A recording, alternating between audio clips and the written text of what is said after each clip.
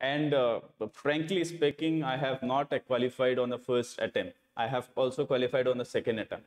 So frankly speaking, I gave my NET exam on June also, but I qualified on December. After that, all the exams got on qualifying.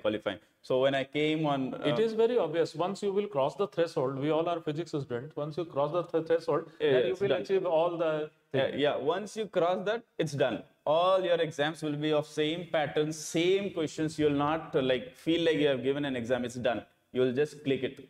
You'll just tick it. So And that's all.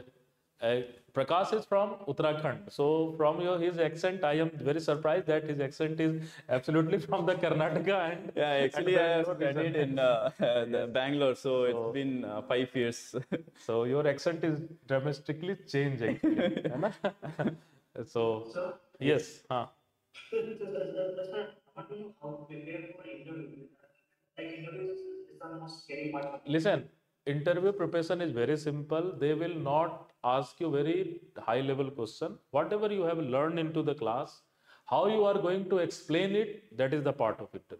Nothing else. Isn't Yeah. it? So I'll just give you an example of an interview which I gave. So for example, Just tell me the IISc interview. That yeah, must be the IISc best. interview was a simple interview. Like there is a Michelson Interferometer something.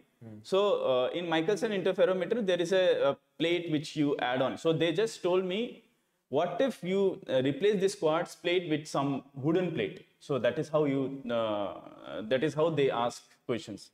So, for example, one more question they ask is in classical mechanics, you write momentum as p is equal to h by lambda.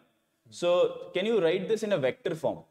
So, and in a quantum mechanics form, quantum form. So, all these questions they will ask. But it's very easy to write in a matrix form and all.